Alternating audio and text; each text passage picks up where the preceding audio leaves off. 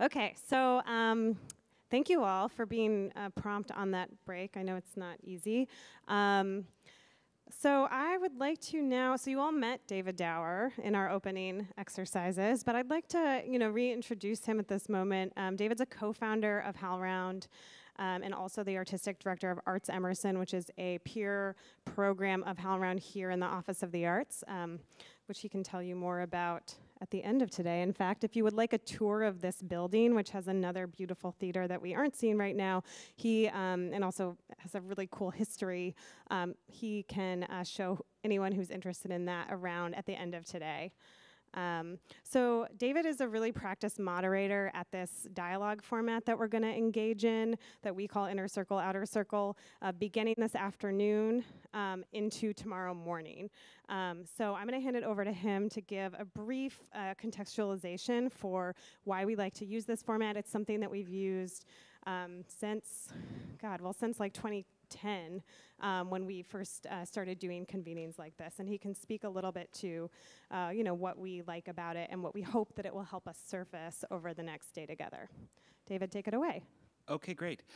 So for those of you who have not done this before, this is a technique that we use at HowlRound that many of you have seen things like it. There's a fishbowl concept and there's the long table concept.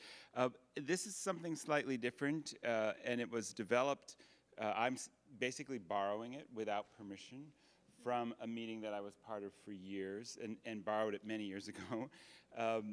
It was created by David Bohm, working with Native elders for a conversation in the Southwest where they were working to try to map what they were calling the language of spirit. They were trying to map a language bridge between indigenous ways of knowing and Western science.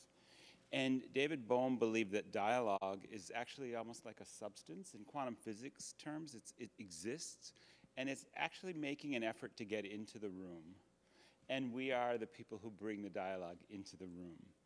And the way they have worked for many years, and it's incredibly powerful, hopefully we'll experience that in these couple of days, they work with this inner circle and outer circle concept. And on the inner circle, our job is simply to contemplate the question, listen to what's coming to you as in response to it, and if something does come, share it. If it doesn't come, wait. Listen to yourself, listen to your colleagues, and just speak here to each other. On the outer circle, this is called the listening circle.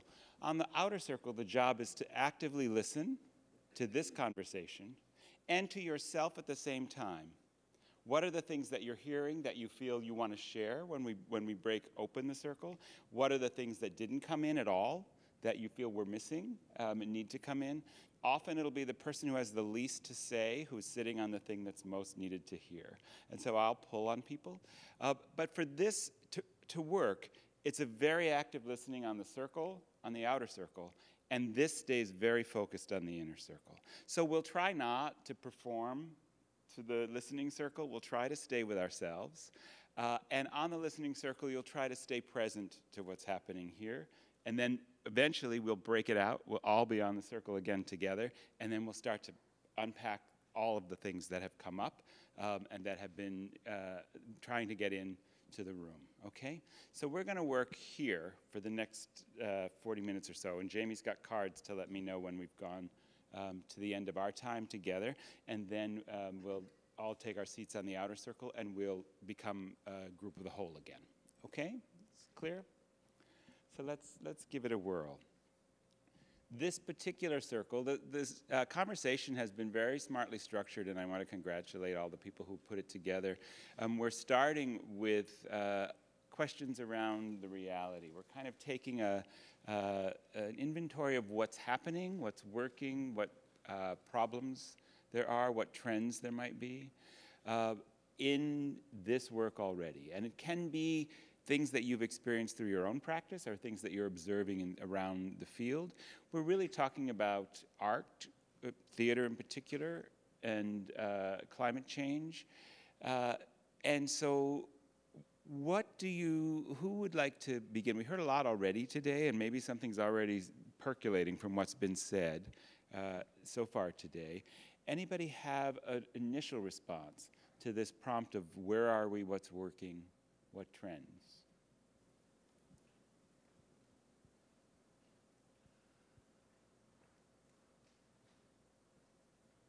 can go, Well, Roberta. I'll go because to some degree I'm an observer, I think. Yeah. Theater Without Borders is as Chantal and Elizabeth mentioned, convened something, a gathering of people that became Climate Lens. Yuna and Lonnie know about it. So, and it calls itself a network of theater makers and cultural workers at the intersection of art and climate. And we created a web page, and on it is a link of the organizations of people who were participating. I look at that link, that list of links, and I start looking at all the information that has come in over the transom. I spend a lot of time on the internet, and I see this pool of activity, and this pool of activity, and this pool of activity. I see some of it coalesced in small groups in the United States. I see other groups coalesced in Europe, a lot of activity in Europe. I see in my travels there's a few people that I talked to in Ethiopia. So it seems like there are these pools, and they're like these all different listings of these organizations, and they seem, there is a burgeoning practice, a growing practice, a burgeoning field, a growing field, but not particularly, as someone said, visible and networked with one another. So I wonder about that the reality is that there is a burgeoning field of practice at that intersection. It is happening around the world in eddies and pools, but it's not connected globally. It's not connected even locally sometimes, and that's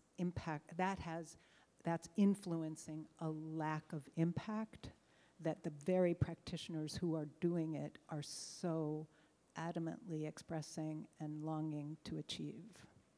So that's an observation. Yeah, that's a beautiful observation. So anybody have a response to this initially, to the notion of it burgeoning? Does that feel true to your experience as well, that there's something that's growing? That would say that there's something that's growing, that's spreading, that's emerging. Does that feel true in your own communities? Yeah, take the microphone if you have any. I'm agreeing. Thank you. And so in what ways do you see it burgeoning, Georgina? I think it's just become more, I literally just hear it more in conversation with playwrights.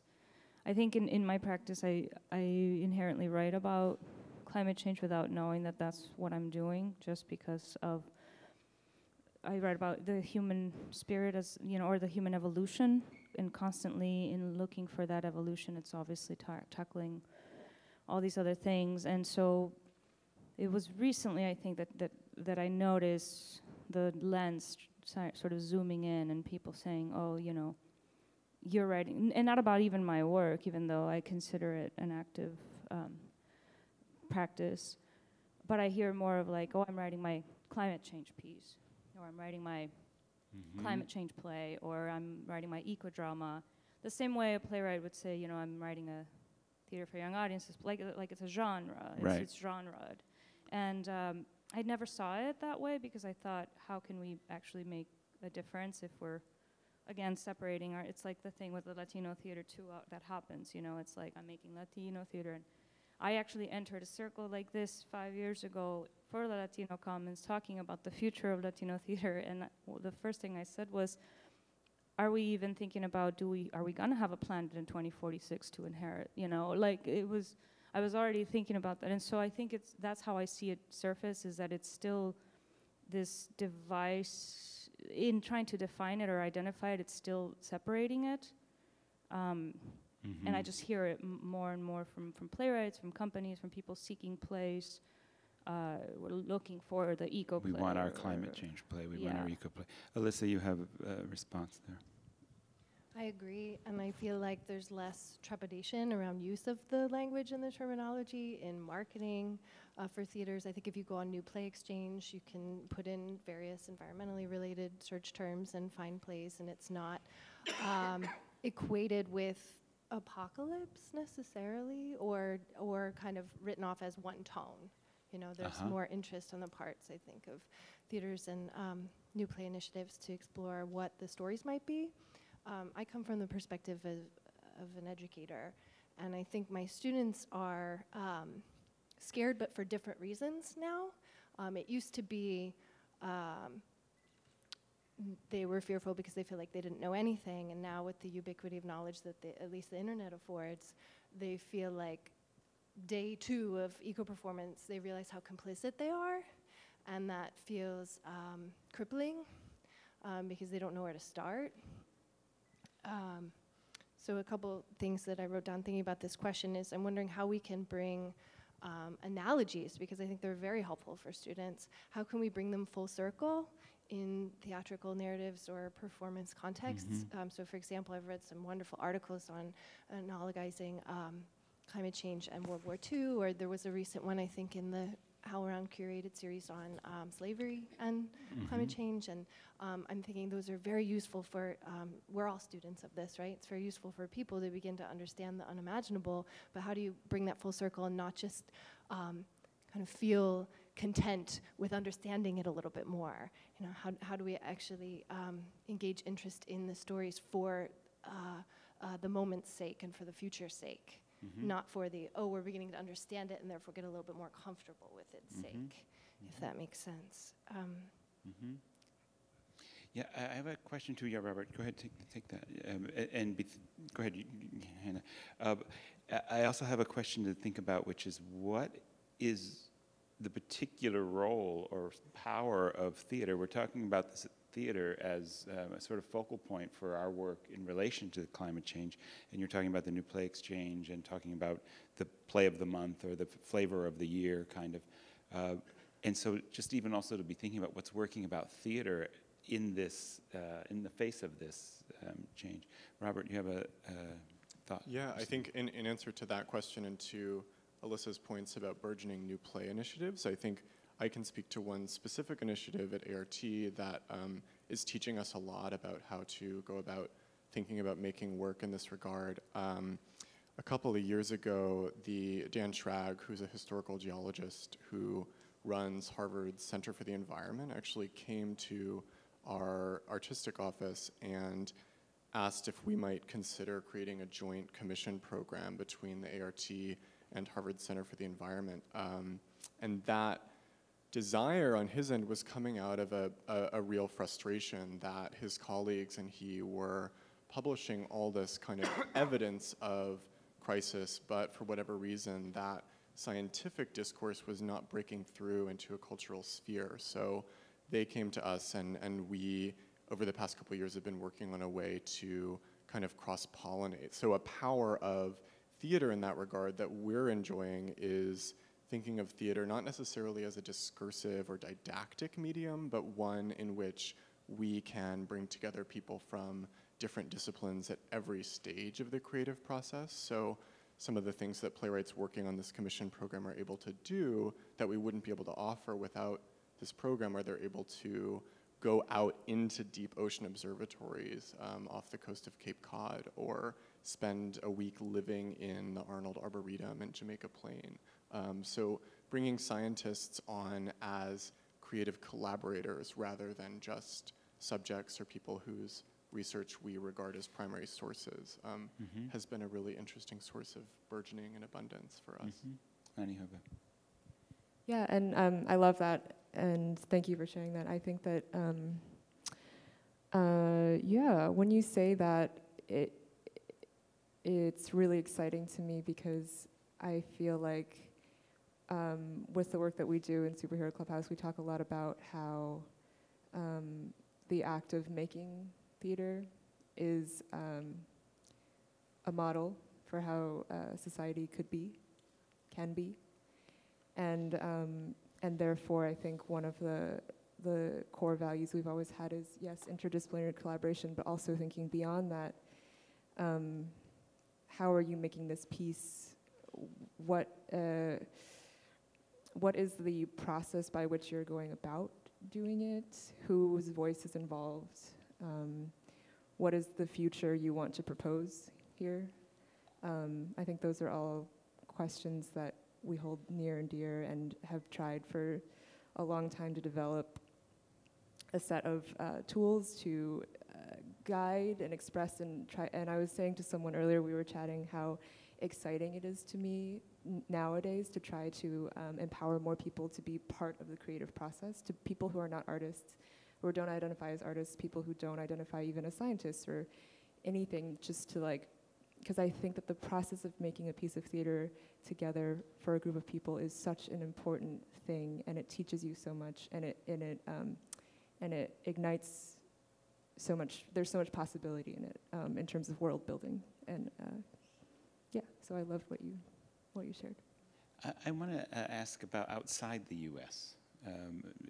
What trends or how does it even sound to, I mean, the two of you in particular, listening to the idea of centrality of theater as a tool, or in our work in this circle, we're using theater as a tool. How does it sound, or how does it play out outside the U.S. in other contexts?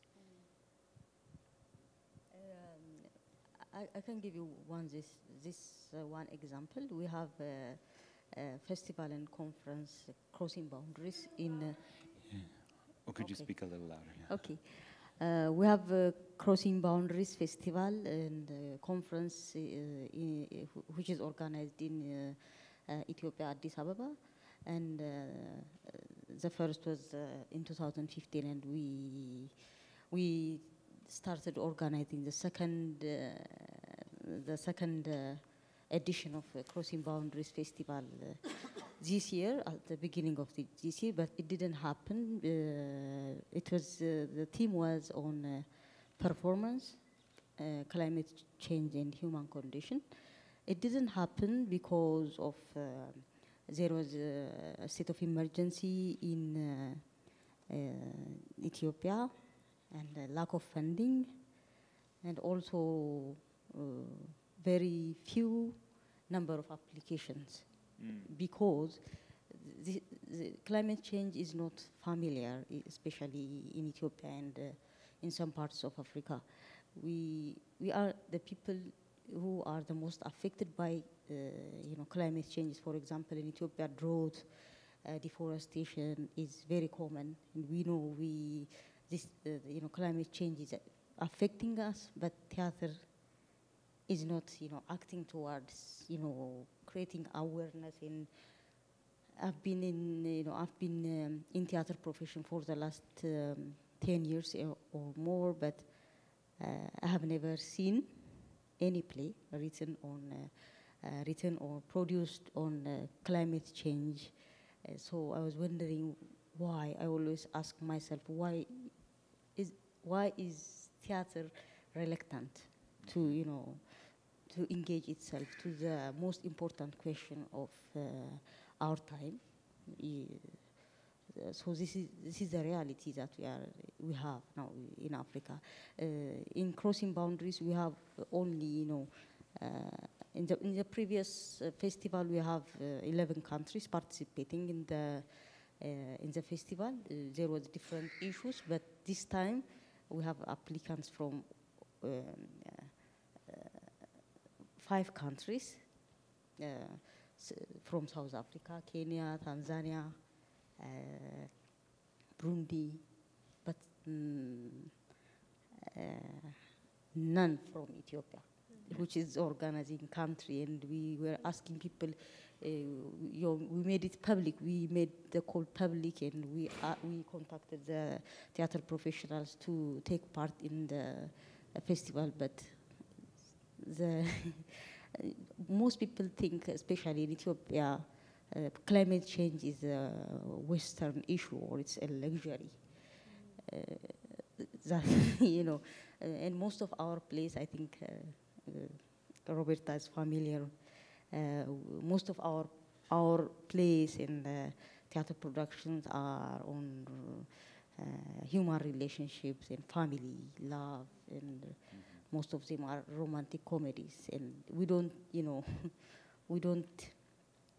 write and engage our audiences in the most important question of our time.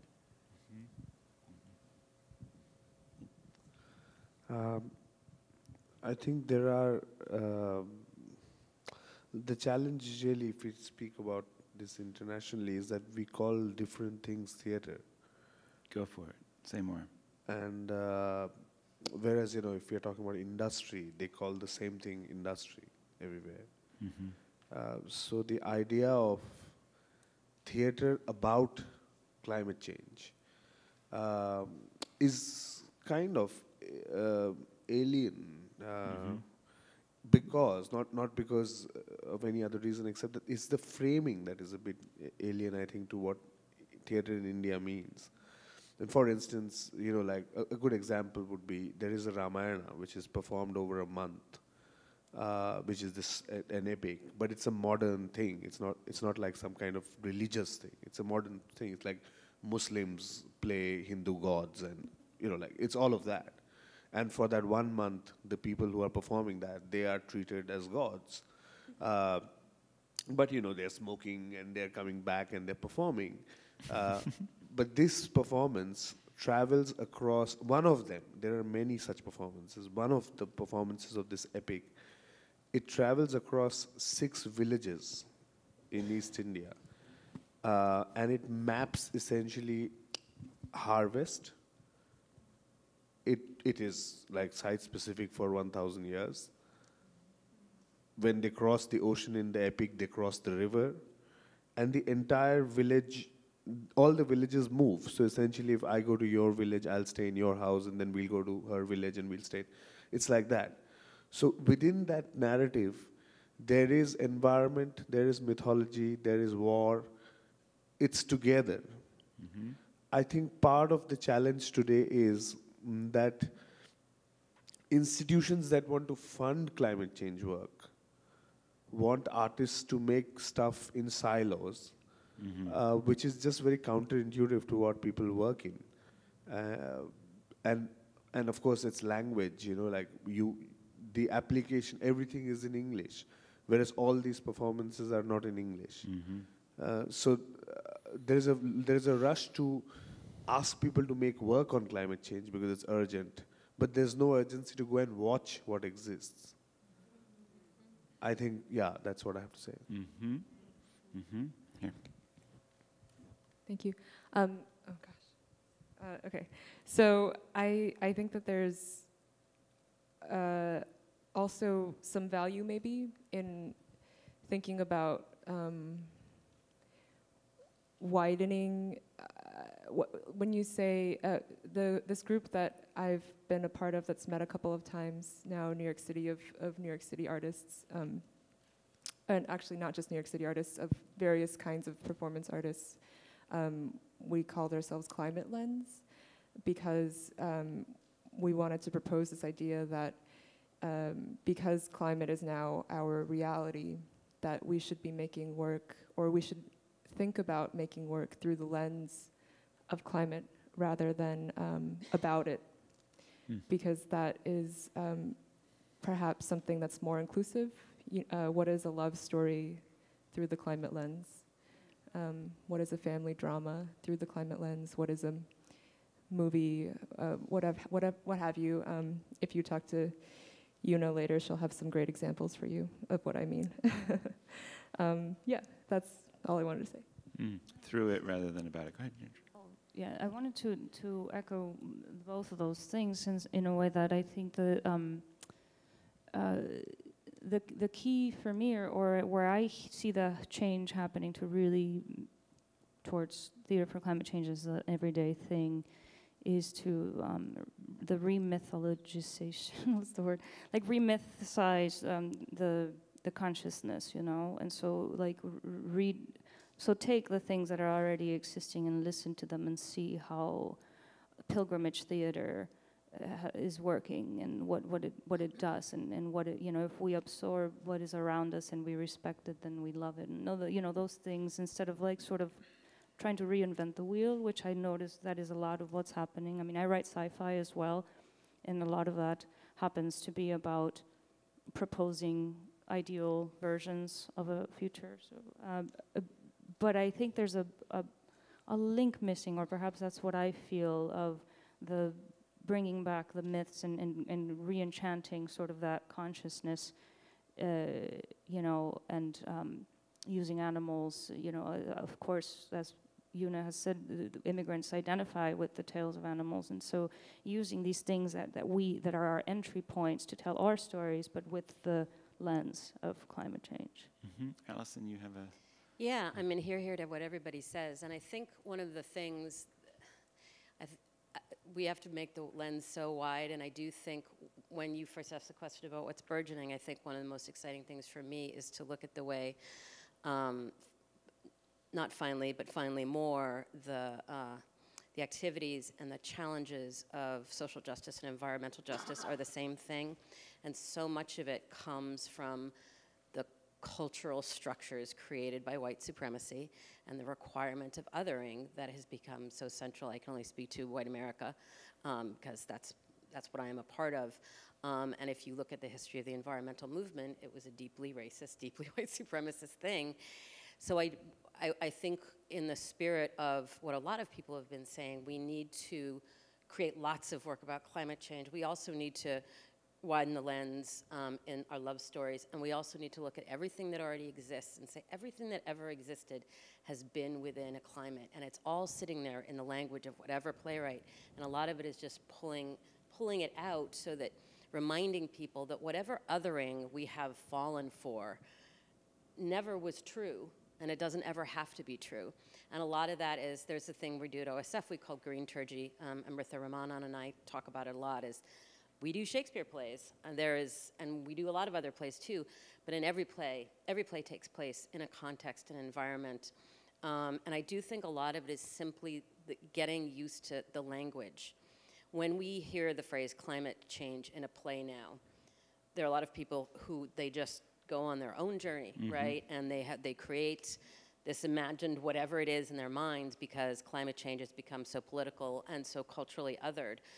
In the same way, phrases like white supremacy, people go on their own journeys. The more often we put these words in our mouths and in the mouths of our characters, the more comfortable our audiences will be to go along on the journey of us, of making these connections between all these things. So it's create the art and make the language about the art as all-inclusive as possible. And I'm very excited about creating a wide, you know, hundreds and hundreds and hundreds of plays about climate change, the environment, but I'm also excited by the thousands and millions of plays that are produced everywhere that already exist and that we can tell, whether it's the school children who are doing Alice in Wonderland, let's talk about this in terms of this wider world that they were operating in. So we have much more power, I think, than we know we do. Good. Yeah, but go here and then here. Yeah, and I think something that is really exciting to think about battling as we undertake those initiatives is acknowledging that the theater has historically often been an ideal instrument of exclusion, both socially and imaginatively. Like, I think it's interesting to be having this convening in a black box, because I think the theater has historically trained us en masse to exclude non-human life from our own imaginations. And I think thinking about going back to these texts and structures in search of those other voices is a really exciting idea. Alyssa, you had a thought, and then... I found two strategies really helpful in the classroom, the college classroom, with students doing workshops. And one is to actually start with a narrative they know. Fairy tales are easiest for them, but it can be many other things. And it kind of points out to them what they don't know but desperately want to about climate, because as they start to flesh out the three-dimensionality of the story, or look at in the ways in which it's exclusionary and they need to adapt it for today's world or tomorrow's future, they are encouraged to inquire more deeply. Then adapting science articles and books. I work with the Sixth Extinction, for example, and they do pieces, and our warm-up reminded me of it because I remember a couple of students working with the essay that's about bats, and they had the entire audience watch it by turning around and folding forward and looking upside down at what was taking place on stage rather than trying to merely anthropomorphize the bats, right? It was trying to say, you know, how do you encourage a different way of looking and put that responsibility on the humans. So those are just two anecdotes, but one layer I wanted to add that complements a lot of what's been brought up is how do we bring humor into all this? It's both a trend, but also something I think that can be a liability in that it seems to rub shoulders with hypocrisy and complicity. And I feel like that can be in a productive way. Is It Appropriate is the name of the short piece from Climate Change Theater Action. I'm trying to remember. Chantal talked about it at the start of today. What is it? Appreciation, thank you, I've forgotten. But something where you kind of, you know, steer into the skid of how ridiculously complicit we are in all of this. And then what do you do though with that uncomfortable laughter? That's something I'm curious about, and I'm wondering if any of you have had experiences with either productive or prohibitive laughter. I guess I'll talk. What are you sitting on, Jessica? I mean, just different things. And like, so I don't, although I agree about the notion of framing in terms of theater, that like, you know, you don't necessarily need a frame of theater. You know, I suppose I'm not in the theater scene. So, but, you know, similarly, like when I was in the Marshall Islands,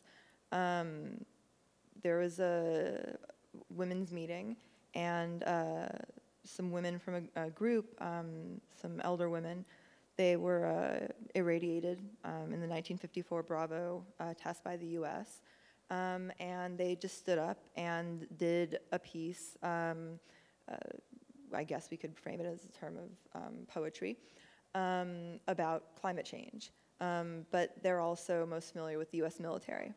And I think it's important to historicize climate change and the rhetorics that we use, and in thinking about the way that the military and multinational corporations have created certain languages of complicity, of vigilance, of neoliberal responsibilities. And so I think that like a number of the anxieties I was just kind of hearing around and different frames actually are really manufactured, and I am interested in historicizing those.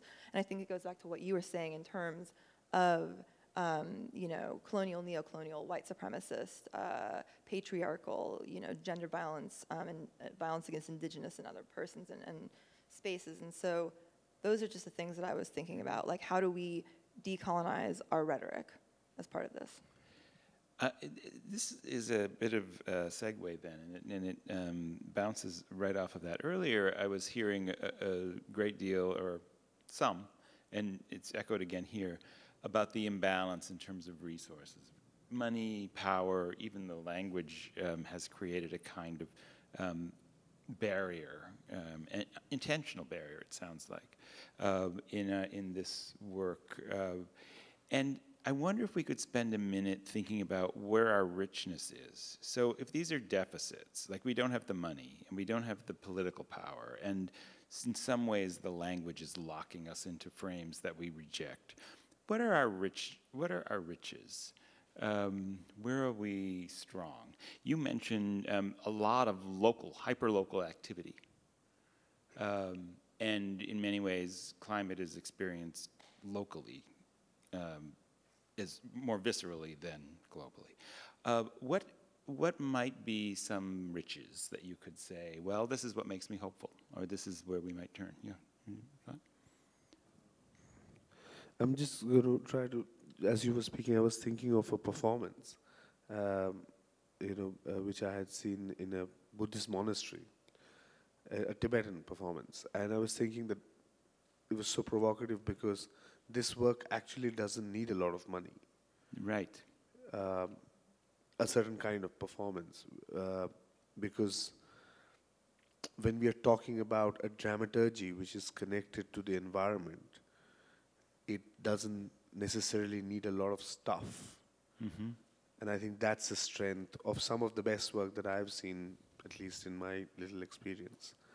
The other thing is that when the dramaturgy is pitched in the way environment is. Environment is already historical and mythological. It's already present in a history. Hence, it doesn't necessarily need to be introduced as a new character, if you see what I mean. So it's in a way, if the overall dramaturgy of space, of time, of light, and the story is in union, then the work becomes automatically very powerful, without, again, it needing very many twists and turns. So I think the dramaturgy and the thing about material are both in favor of this work when done in a certain way. Great. Anyone else have a sense of, or a response even to that? Yeah, Roberta. I have, I know you asked us to think of where the abundance lies, and I struggle sometimes. Yeah, go ahead, say more. Because we are, and Yuna actually articulated this in a way that has stuck with me at a gathering. We are beings in our environment. It's happening now. It's not gonna or has.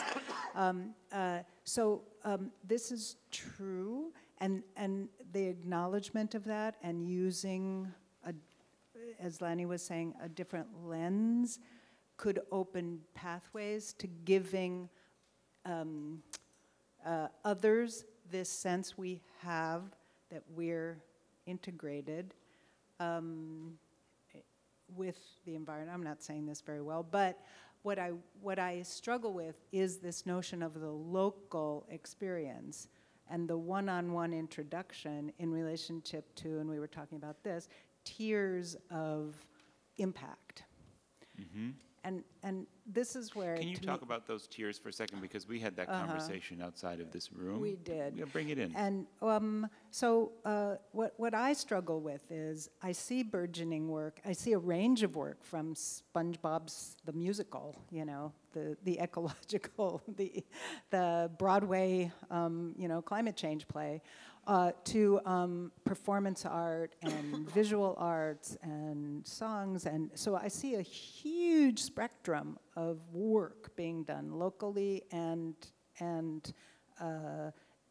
globally, and a desire to connect, to see that work and to support that work, the work of artists. But it's the infrastructure and the concentric circles that I struggle with. Like, how then, if we were going to model, how then does that impact the institutions within which artists are working, the communities within which work is being presented, and then the policies and the policy makers and these larger global meta phenomenon. And what I struggle with in the reality and describing the reality is, yes, and a strength is that the field is burgeoning, that the enthusiasm is growing, that things are becoming more normal, that it can be present in the world and seen and not and received. But to me, I'm worried that that what we're struggling with is wanting to have an impact that's greater at these other tiers. Yeah.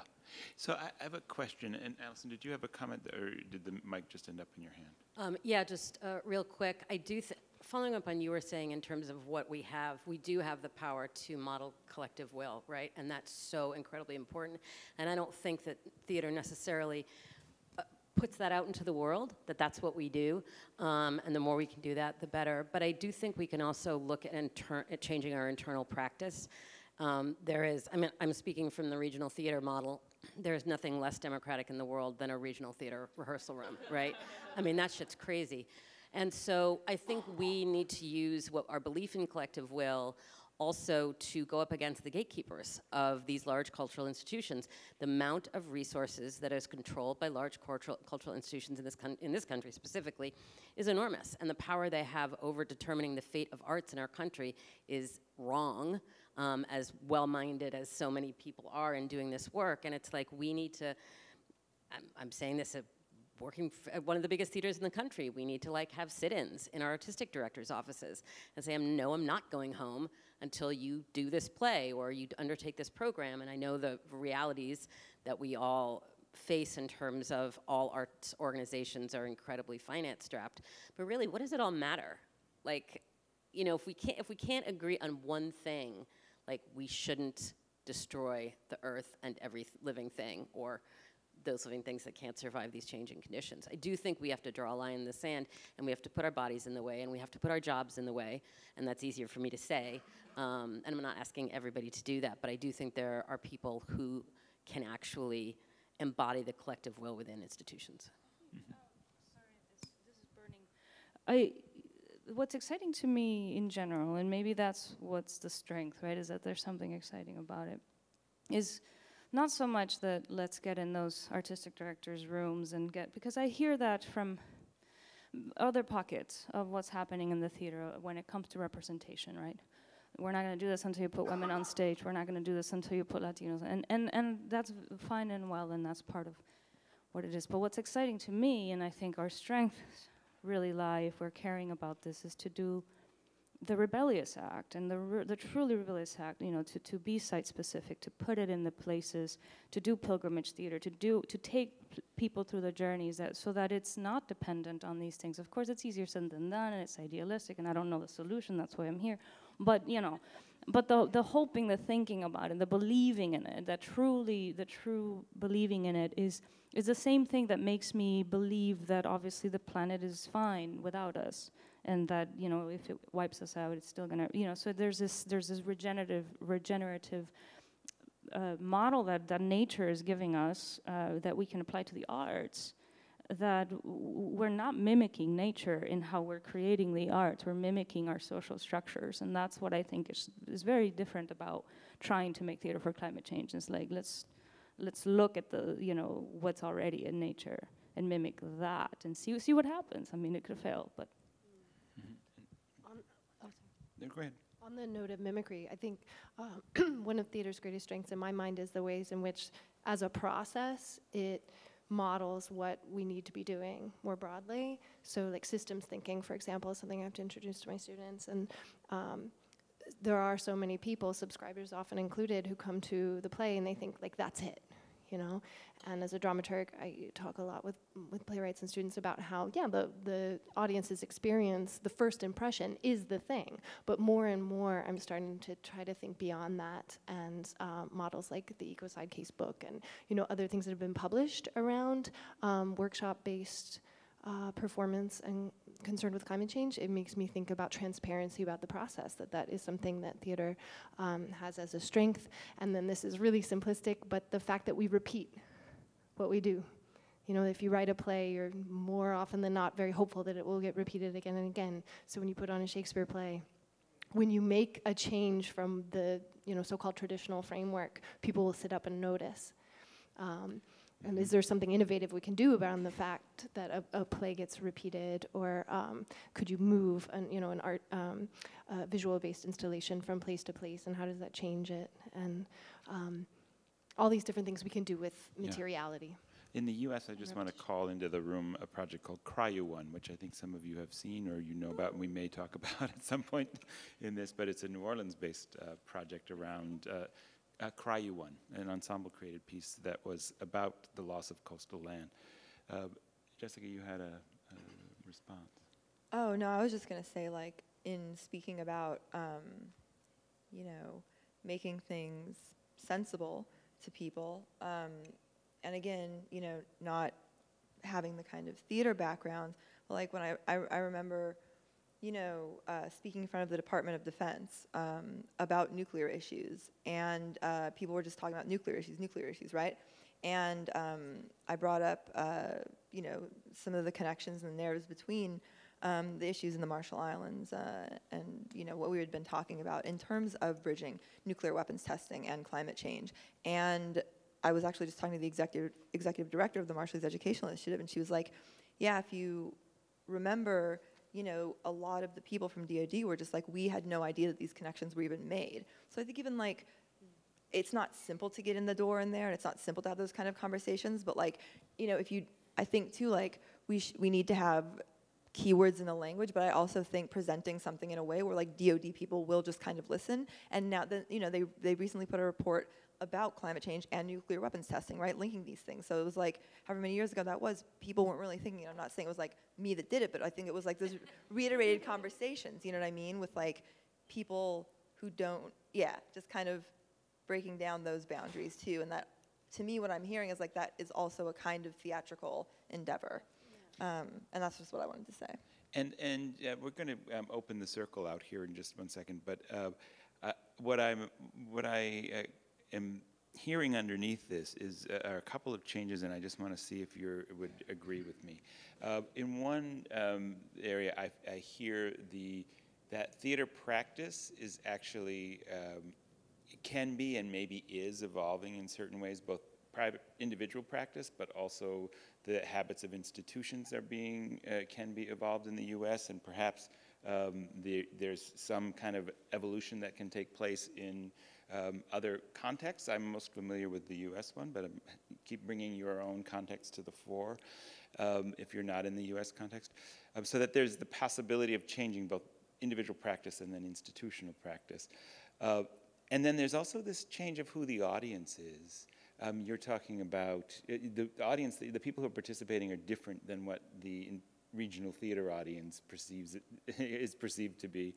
And the DoD audience is a different audience, and perhaps there's something to do about a head tilt around, well, if we're making theater, for whom, not just toward what end. And the for whom question, and then leads to things like pilgrimage, or it leads to other, even what OSF has done in terms of its audience.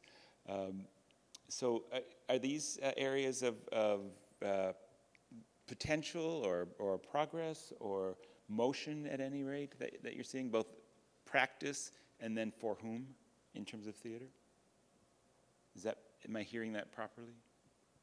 Or does that not sound like anything you're related to? I'm going to stop talking, but I was on a panel for NIFA, unsurprisingly, and I mean, just because power, even great organizations, we all depend on each other to make decisions about how we fund and what artists we value. And the conversation around community involvement not just in terms of participating in the art in a moment, but actively participating in the devising of work, is completely different from the conversation that was happening 20 years ago among organizations that are funded by folks like NIFA. And NIFA, I think, is an extraordinary organization and is actually out front of the field. That's the New England Foundation for the Arts, for people who don't know. And so that's awesome. We're going to break this circle open now. So if you want to just take your seats, we can leave the chairs here, and I'll continue to facilitate just so that there's somebody, and you don't have to worry about it. If you're moved to chime in, just raise your hand, and I'll keep a note of people in the order that I see them. But sometimes the conversation will be more eruptive than that, and you saw it happen even in this circle. And I want to make a welcome and a kind of acknowledgement of the people who are watching on what is the third circle. So if there's anyone who's watching the live stream live, the Twitter hashtag is, sorry, I can't read it, I don't have my, theater and climate change. Theater is an RE, I imagine. Yeah, theater and climate change. So feel free to tweet your questions in, and someone will be monitoring the hashtag as well, or your comments. So you're hearing the beginning of our discussion. Who's sitting with a comment, a response, a question, a challenge to what we've heard so far? So we're going to use the microphone so that the people on the third circle can hear us. So we'll go here. Now, I'm still getting names, so I'm going to have to point some. Here, MJ, I saw your hand, and then Peterson. Yeah, could you say your name when you talk just so the people know who you are? Whoops. You didn't want the microphone? No, but MJ, you said MJ first. Oh, no, I was saying I didn't know her name, so I was pointing. Thank you. Teddy. That's okay. Thank you so much, Jamie. Thank you to everyone. My name is Teddy. Hi. That was so cool, and I just want to acknowledge that was really beautiful. Thank you all for being so candid. What really struck me prior to this and then during that conversation was the idea of reality, and I was also just wanted to welcome in the reality of where we do our work, and the reality of that I'm cold right now, and I imagine many others are physically cold, and so just to bring in that we make a lot of this work in spaces. I come from a regional theater background that are old, that are out of date, that are underfunded, that are energy inefficient, and that lack some of the ability to fundraise, whether to improve that or the priority of maintaining the work on stage to address really that we empathetically can speak to a lot of the other fields that are coming to the climate change conversation saying, yes, but this is the way it's always been done, and I don't have the ability or the funding or the time to radically rethink the way we make our work and the way we actually impact the environment. So that was just one thing I wanted to bring in, the idea that we have hot lights in a cold space full of people that, in my experience, have often been old and out of date. So not to throw a problem out without a couple of solutions, I suppose the first is, how do we stand behind those organizations, not abandon them saying you're energy inefficient and therefore worse than the rest of us? How do we invite audiences to welcome and make space for work that is presented outside of those institutions, and we can address this is using sunlight, using the field, using the space that we have, and doesn't necessarily impact the environment in the same way that these large auditoriums may. And then I guess my other idea is, how do we as a community really acknowledge that publicly and welcome a way in order to take a first step that other fields may be able to follow, acknowledging and humbly that we may not have all of the tools to solve all of the problems, but that we're engaging in the conversation and welcoming others to sort of help us. Okay. Yes. Good, great, thank you. MJ? Thank you for that, Teddy. Because the framework that you lay out highlights the ways in which theater institutions are like steering a cruise ship, and they can be really slow-moving and clunky. And then I also think about theater as opposed to other genres as being actually very nimble. I wrote a sitcom pilot set in Antarctica that I hoped would be the next Parks and Recreation. And while I was working on that, I learned that ABC and NBC both purchased pilots set in Antarctica, one from the creators of New Girl, one from the creators of Bob's Burgers, and both of them never ended up going into production.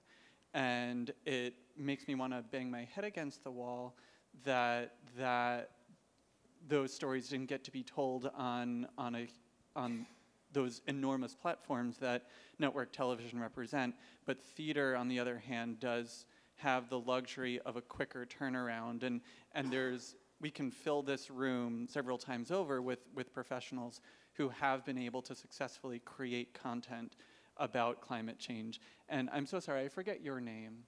Alyssa? Yes.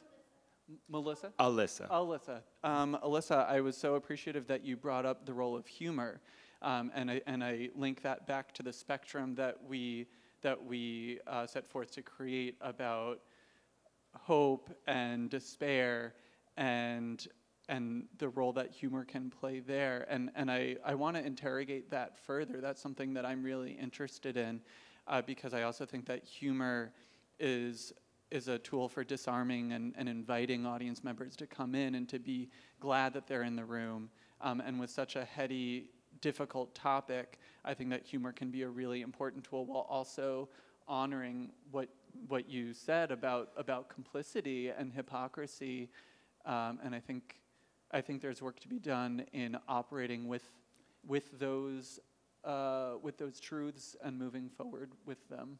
Okay. Peterson, then we'll go to Una. And Lydia, can I pull you next? I can feel you have things. I echo what you said about humor. In fact, I think it's essential to bring into this conversation because of how it physically changes our audience's bodies and their brains. I mean, it literally does.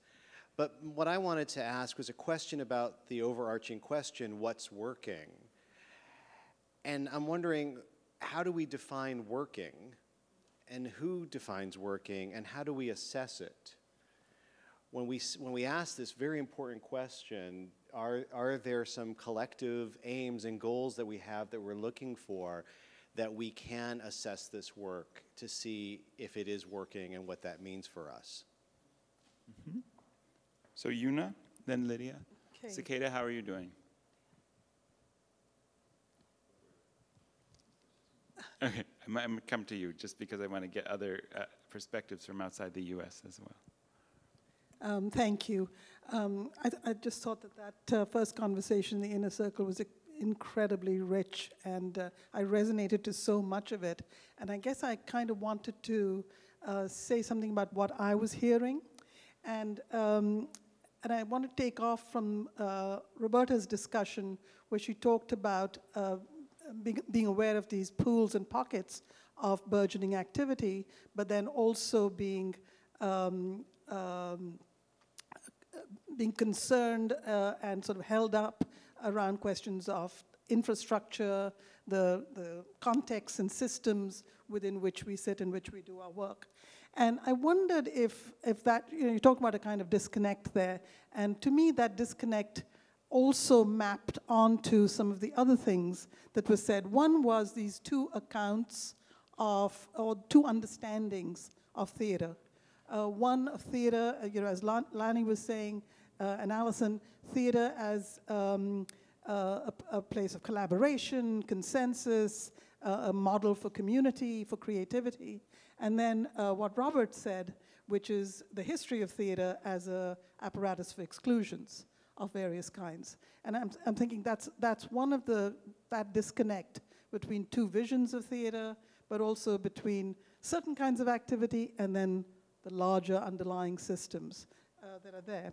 And I guess a third conversation mapped onto for me was I think what you said, and I don't know your name yet. Yeah, about why don't we use the models that are given to us by the non-human, by the more than human world, by nature, to do our work, rather than rely on the ones that have been bequeathed to us by the socio-economic systems within which we operate. To me, that's, again, another version of the same disconnect. One way of doing work versus another system that's forcing us to not do work in that way. And so to me, what all this means, what this disconnect is really about, and I'm going to use a word that's not a popular word in America, or it was a popular word back in the 60s, and that's the word ideology. When we talk about the climate lens, what we're really talking about is the need for a new ideology. And a mobilization around a different set of values and hierarchies, or non-hierarchies, I should say. We talked about making the lens wider, and you got Naomi Klein's fabulous book, which the title, This Changes Everything. That's a real, truthful statement about how we need to understand climate. We have to understand it everywhere and anywhere. But ideology includes, and this is related to what you were saying about decolonizing. It's not just decolonizing the language systems, it's also decolonizing our minds. So the way I've been trying to think about this is to chart a multi-species ideology, and an anthropocenic ideology, a disanthropocentric ideology, that just the way in our history of progressive movements, we've had to fight against white supremacy, fight against the patriarchy. The thing to fight against now is anthropocentrism and human exceptionalism. Okay. And that's ideological. And that involves a paradigm shift, but then also certain amount of commitment to revolutionary activities. Okay, great. Thank you. Lydia. And then Elena, I see you taking notes. Would you mind coming in after, and Cicada, would you mind coming in after Lydia? Okay, good. Thank you. I can't say that I've formulated any specific thoughts just That's yet, okay. but I'm 100% with you, Una, that I think that the fundamental thing that has to happen is that we have to completely change our value system. And so that's why, for me, the idea of embracing non-Western worldviews is so incredibly important. And the idea of dismantling the notion of empire is so important. Because without it, I don't know that we'll actually grasp the necessity of what we need to grasp, right? Because of what our values are centered upon. So I also thank you, Allison, right, Allison? Yeah. For talking about decolonizing. And on so many levels, for everyone, right, it has to happen. I also just think that one of the things that came up too is that there's different types of theater, different forms of theater, and just want to make sure that we're all recognizing that in this room, that, you know, your theater, your home institution is not someone else's home institution, is not the way someone else makes theater with 5-year-olds, the way someone else makes theater on the corner in the backyard, whatever that is. But that all of those different things have different aims and goals and serve different people who have different needs. And so likewise, thinking about those kinds of models, what is the fundamental thing that we all can kind of wrap around, if that makes any sense, or get behind? And so I agree, there's like this, what's that fundamental thing? Because all of us are working in so many different ways. Okay, great, thank you. And then after Elena, I'll go to Marta and then Ramona. Oh, a Twitter question, okay, great. So Cicada. Mm-hmm. Oh, yeah. It's very interesting when you, what's her name again? Una. Una. Mm-hmm. And when you bring this theme about the ideology, because I think it's the most important to discuss now. I don't think it's from the old, say, 60s or 70s, but from now, because I'm come from Brazil, and when I was preparing myself to come to this meeting, my colleagues always ask to me, what are you going to do in the U.S. America now? And with that, we have in Brazil a coup, a political coup, against the structured government, the democratically elected government, and it's a coup that was made by a group of people, the rich people and the middle class people who believes in this ideology that came from U.S. for the people there, and the idea that what is important to, for instance, about oil, you know, about these oil companies, about all these things. And the people ask me, what you are going to do there to discuss climate change? Why? No, because we have more urgent things here to discuss, they said to me. And I said, okay, we have, but we have also to discuss this.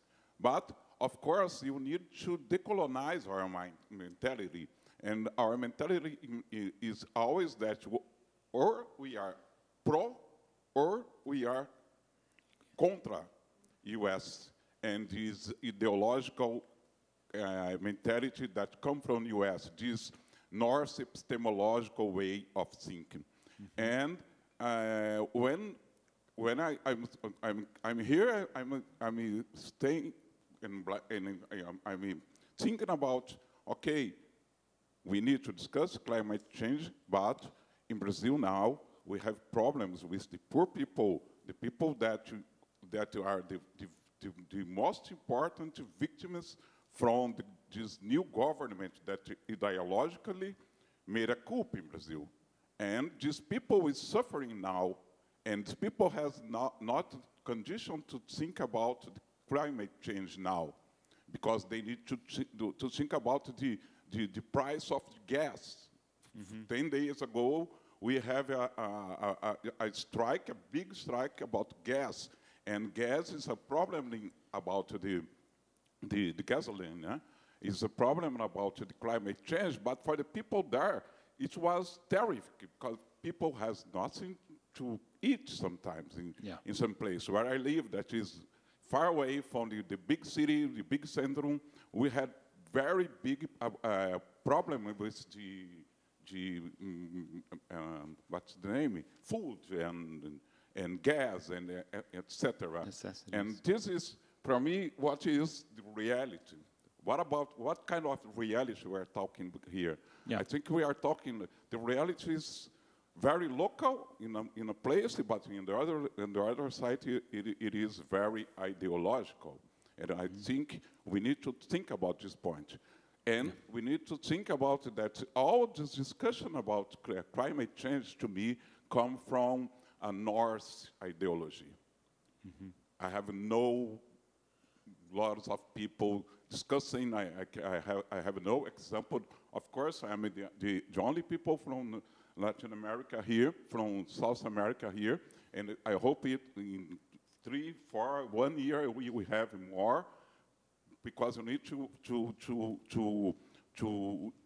make a more strong discuss about that in South America. But the point is, it is or not a North epistemological point of view. Yeah, yeah. So. Something that we also heard in the circle, and just to call out, there is a kind of just a privilege or kind of, you talk about white supremacy, Allison, but there is a frame here that is really specific and not necessarily global in terms of even this circle. And so to keep calling those differences into the room, don't sit out simply because it doesn't include you. We want to make a space that actually includes. So break into it in that way. Elena. Okay, so I was trying to gather my words. I feel like I'm really learning a lot here. And then the few people that I've talked to so far, just really acknowledging and claiming my own artistic identity, I guess. And so some of the things that stuck out to me was this need to figure out how the framework can be indigenized, I guess, because I think we talk a lot about decolonizing, but for me in the work that I do, and also because I'm a mom, and if you say don't do something, then they're gonna do it, right? And so I think focusing on indigenizing rather than thinking of something that you don't want to focus on. And I think for me, with some of the work that I do, and I think it happens in theater as well, but kind of the re-traumatizing methods that we use from the Western standpoint. So when we talk about the trauma-informed care and, you know, these ACEs scores and all these things so I'm explaining from a public health standpoint right now that we kind of re-traumatize people by focusing on the negative and expressing our ideas of what will happen. Oh, so, you know, so I did an activity in one of my classes. I have my Master of Public Health, but I did an activity where they told us to make this imaginary line, asked us a series of questions, and if you had experienced any of those things, you take steps backwards. But if you have, or if you have not, then you walk forward. And almost every person in my class was, we call them washichu, but like the white descent, they were way above the line. And I was, you know, myself and another Native student in my class, or Indigenous student, we were behind the line. And I think that was the first time, which I feel like I've worked through a lot of that stuff, you know, like the trauma that I've gone through in my life, but it re-traumatized me, and I remember crying, and so I didn't even know where it came from. So I think when we think about theater, instead of thinking of the negative parts of what Western theater has taught, I think we need to take it into an indigenous standpoint. And the word that comes to me is a word that is with my people, and I've heard it a bunch of times in this room, but it's called Midakuye Oyasuki, which means we're all related. And it's not just, sorry guys, I'm getting nervous. That's okay. But it's not just us and other people that we're related to, but it's like we're related to the ground, we're related to the wind, we're related to the water, we're related to, and we understand. So like when we eat food, we put it out. We put some food out for, you know, all of our relatives. And I remember my little girl, because I didn't understand it either. And my little girl was like, I went and checked it, Mom, and it was still there. You know, the food is still there. And at the time, we were living in an apartment. And I was like, I don't know. They must not have been hungry. You know, like, because I didn't know how to explain it. Then she asked one of her grandmas, and they were like, so how it works, and this is, you know, teachings from an elder, is she said that every single thing in this world has an aura or an entity or a spirit. And so when we place out food, we don't just place it out for the animals. You know, we place it out for the spirits, we place it out for the insects, we place it out. And so the spirits, when we say we're feeding our ancestors, they're eating off of that aura and that spirit of the food that we're offering, because our prayers were put into that. And if we're living in the country, then the animals will come eat it. You know, it's like, so everything is directly connected in that way. And I think when we think about theater, we really do need to look at an indigenous standpoint.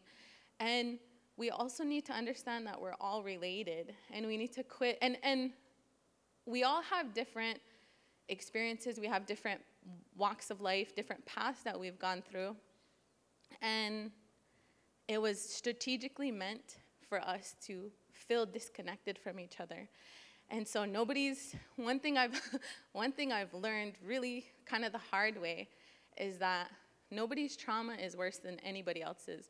Every single group of people have gone through some kind of trauma, and once we realize that we're all connected and stop trying to say who has worse pain or who's worse off, then we can really build really good things together. And I think humor, oh my gosh, definitely humor. I think that for us, we believe that laughter is the best medicine. So anywhere that we can put it into the work that we do, it's so important. And then the last comment is that I think, I lost my place. But anyway, yep, so I we think, can come back. yeah. So thank you for calling on me. Marta, I'm going to just take the Twitter question first and then come to you. Is that okay? Great. So Ramona is monitoring the Twitter feed, and so go ahead. Yeah, so this is from Kristen Ahern, and she says, going off of institutions doing things how we've always done things, where do design and production fit? How can performances happen in a way that does not minimize the role of designers as collaborators, but enables us to do art in a more climate-safe way? There's a lot of talk about site-specific work and a feeling of minimizing elements of design as the way to make theater in a more sustainable way. Can there be a solution that is inclusive of designers rather than exclusive? Mm-hmm. Good. Marta, have we moved past your thought? Yeah. Okay, good. Chantal, I'm going to pull on you for a second. So in putting this together, what are you sitting with thus far in the conversation? I'm hearing a lot of desire to have a multiplicity of practices and ways of looking at theater exist, while at the same time lifting everybody.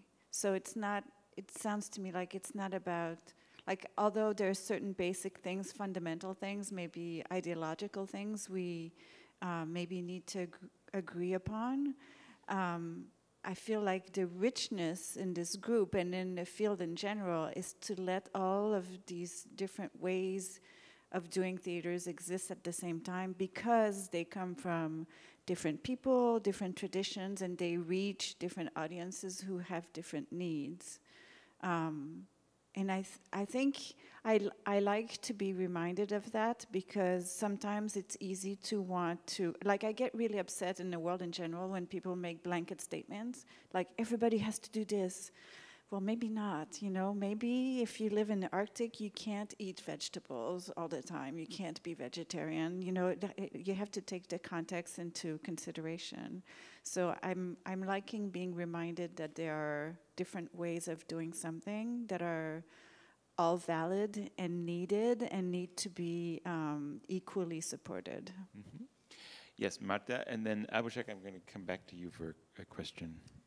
Sorry, I felt deeply responsible to that person that asked that one question. And So I'm going to. I just want to just quickly say to that, yes, absolutely, incorporate the designers and wherever you guys are is essential. And They're in here. I missed my plane very quickly, very slowly actually, when I ran into this person who was working on packaging and said that there are 84,000 people that meet in a convention annually all about natural foods, and that they don't know about good packaging. And I keep thinking about how can we, sustainable packaging, how can we infiltrate, you know, all these people in this room into other arenas to really move, have a kind of collective impact happening. And I just want to quickly say this is such a great gathering, and I'm so grateful to be here. And my brain is going bing, bing, bing, bing, bing, bing. So it's very hard to make this calm and come out one word at a time.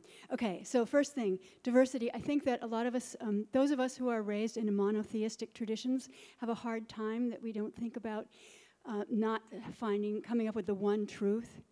And there are many truths, and I don't know if it's true, but I think that in polytheistic or philosophical traditions like Buddhism, it's easier to think about multiple truths happening simultaneously, all valid and helpful for given situations. I think we have to move from a mechanistic view of the universe that we inherited from a lot of scientists and others to a more biological or a biogeochemical view of our world, and so that we can really think about moving like water rather than logic models as we try to move forward, and as we come to a rock or whatever, that we just go around it or under it or just keep on moving and flowing it through time. I think that those of you who have talked about thinking about nature as opposed to other models is just spot on. I agree so much. And I think, you know, maybe I like to think what I say ecosystemically. And I think about the different disciplines that we have. Allison has heard this before, and Chantal, of, you know, if artists and scientists and urban planners and whatever, we're all different species, and we have different languages and different fashions and different ideas of what's on time or not, and different acronyms, and absolutely different ways of moving, but they're very similar, and we do talk to each other, but they're different. And we really have to be able to map a kind of ecosystem of change. Like, how does change really happen among all of these disciplines? How can we all come together and break our isolation to make that happen? Where is the role of the arts? At what junctures are the arts really, really critical to help move things along? And at what points not? There's a very nationalistic joke that I hope I don't offend anybody. I'm one of these traditions, so I'm offending myself. But it's heaven is where the Italians are the cooks, the French are the lovers, the British make the roads, and the Germans make the cars. Hell is where the British cook the food, the Germans are the lovers, the Italians make the roads, and the French make the French make the cars, sorry. Anyway, I screwed it up.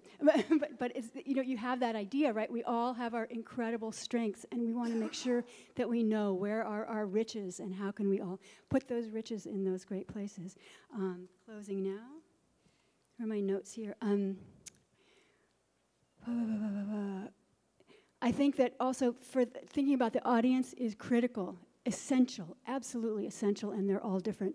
And I think if those of you may know about the 6 Americas that has come out of the Yale Forestry School and the George Mason University about climate change, and there are 6 different demographics that came up out of the survey that was started in 2009 and is done every 6 to 18 months, I can't remember, since, and it's looking at Americans from the most alarmed to the most dismissive in terms of climate change and what are their characteristics. And I think that if we can think about creating work with and for people, I think it can be much easier, because if you speak Chinese to someone who understands only French, it's not as useful as if you can find some kind of estuary, some kind of place where different people can come together and commune in some sort of way. So that's all. Great. So I'm going to take one more comment, because I said that I was coming back to you, and then we're out of time for this session. We go to a break next. Is that what happens? Yes. Yeah, okay, so we'll do one more, but then we're going to go to a break and keep the conversation going in the break. If there's something that's sitting on your head, just keep speaking it into the space. Yep. So I had a specific question for you, since you had brought it up, and it relates to Ramona's, the Twitter question. In the world that you're talking about in terms of the moving month-long pageant play, what is the role of design there? Design is very much embedded in the story itself. You see, so it's very important that someone crosses a water body to go elsewhere in the story, and hence in this case, in these villages there is a river, so one crosses a river. Yeah. Whereas in a different part of the country where it's in the hills, they would have some other way of crossing it. And I mean, there is a version of the Ramayana where Ram, the god himself, is Muslim. So it's a Muslim Ramayana. So again, design changes because then that kind of iconography comes into it. But it's to do with nature, essentially. And so the design is designing what's the experience into what's already there, rather than building things. Building, and the environment is completely inside the design. Yeah. Great. Yeah. Yeah, I had a feeling that was true for what you were saying. All right, let's take the break. Yeah.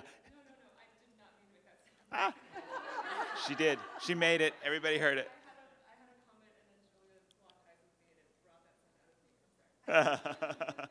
Good.